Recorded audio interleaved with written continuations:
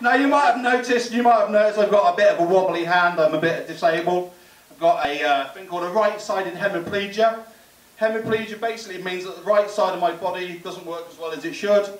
I've got like my arm, my leg don't work too well. Hemiplegia itself is a very, very interesting word. Hemi is from the ancient Greek meaning half. Plegia is from the ancient Greek meaning fucked. But I'm quite positive about my disability generally on the whole, because I firmly believe that in life you must play with the cards you're dealt with. I'm just saying, don't play cards with me unless you've got several hours to kill.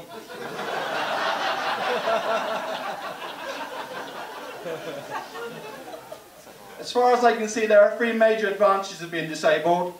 Firstly, you get to park wherever you want. Secondly, I get discounts on trains. Thirdly, I don't have to sit on this bad boy to make it feel like somebody else is doing it for me.